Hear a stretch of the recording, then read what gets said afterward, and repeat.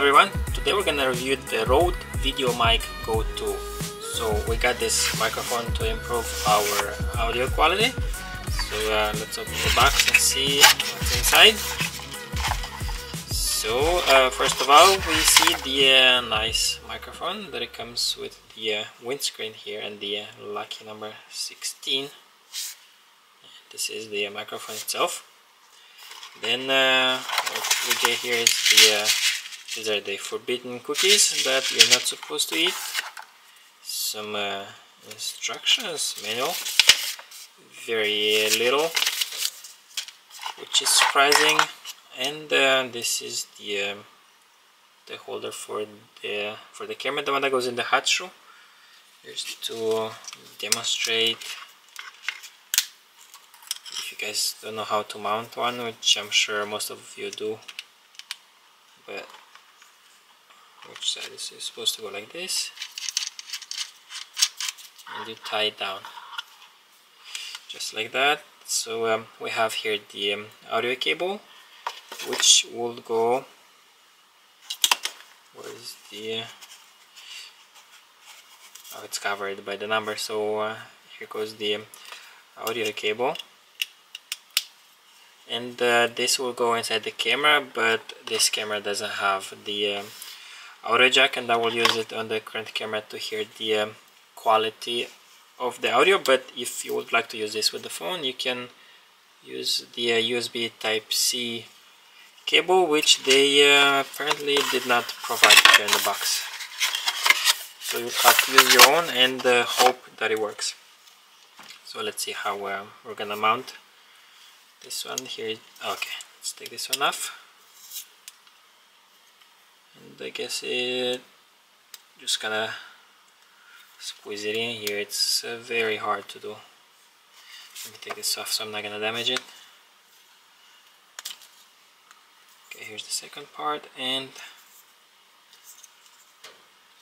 that's about it. Let's see now if the screen is gonna fit. Oh, that's too much ahead. Something like this. So this is the look. It's a very minimalistic look. It's pretty small compared with the camera, because it's a mirrorless camera. This is the look from the top. So let's connect it to this current camera and see the difference in audio.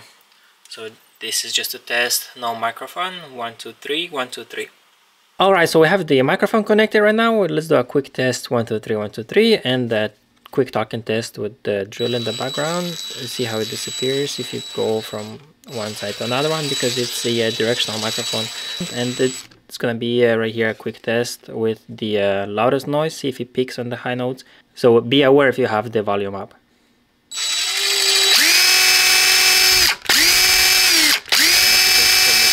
Probably not, because the microphone picks up the drill that's right in front of it, and I am a little bit farther.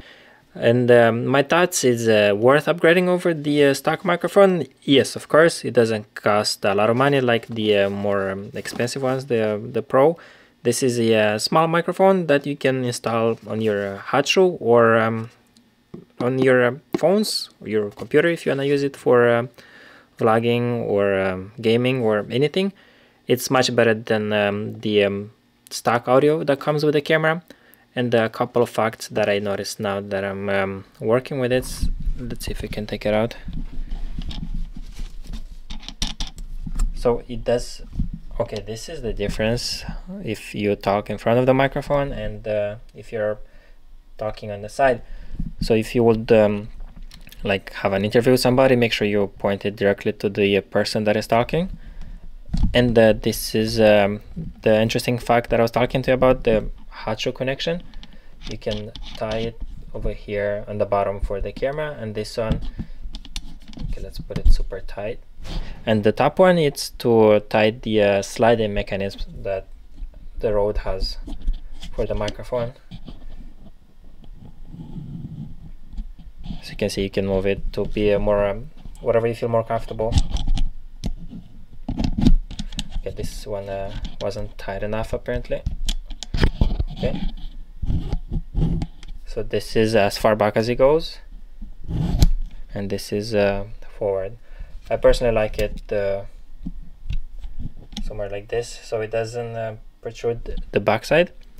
But there's nothing else here. It doesn't have any power. It doesn't have batteries that you have to charge.